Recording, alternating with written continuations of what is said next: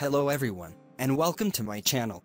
In this quick video, I explain to you how to change the created, modified, access date for any file, using a free application that helps you change the modification dates, and also the creation date.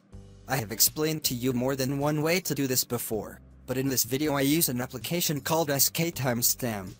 This application is free, and I will leave you a link to download the application from its official website, in the video description. You can download it to your computer. Install the application, and it does not require any additional steps during installation.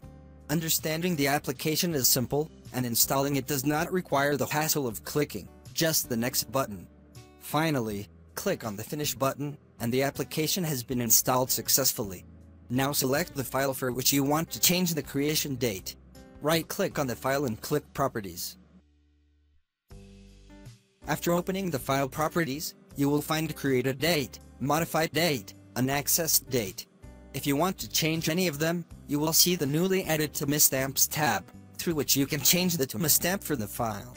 If you want to change the created date, click on the calendar mark next to the field, and select the date you want. This date will later be considered the date this file was created. In the same way, you can change the last modified date. Select the date you want from the calendar that appears in front of you.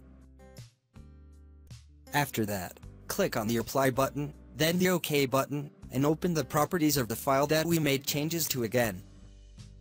Indeed, you will find that both the created date and the last modified date have been changed.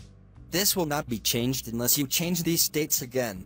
Even if you move the file, or copy it to any other place, the creation date, or modification date will not be changed.